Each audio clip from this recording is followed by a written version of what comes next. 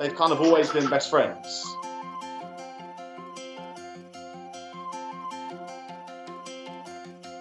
Loki, high five.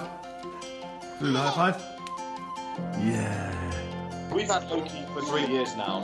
He's never lost his puppy nature. He's always been very friendly and very inquisitive.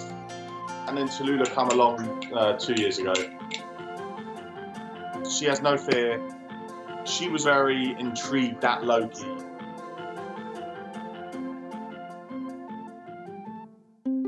Loki, do not ignore me. Get down. He very much grew up kind of doing whatever he wanted.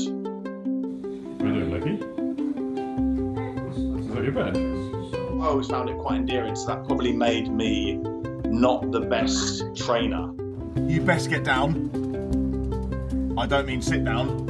He never really got told off, so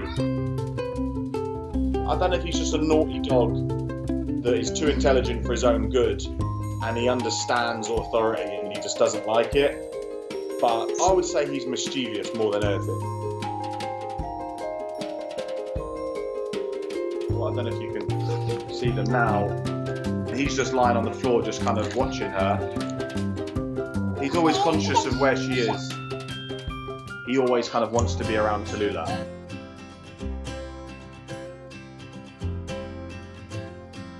He's like that person that doesn't have any social barriers and he'll want to say hello to any person, any dog, anything, and he'll just want to say hello. Hello.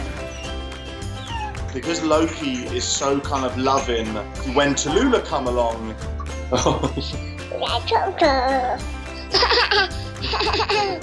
rather than being jealous, he was very much wanting to see who this new family member he could share some of his love with was. When she was a baby, they would both be lying on the sofa together.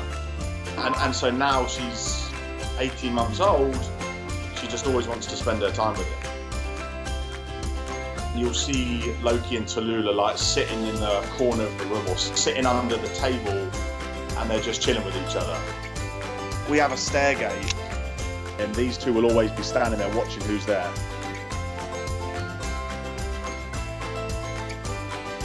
I've always been a big fan of kids growing up with animals.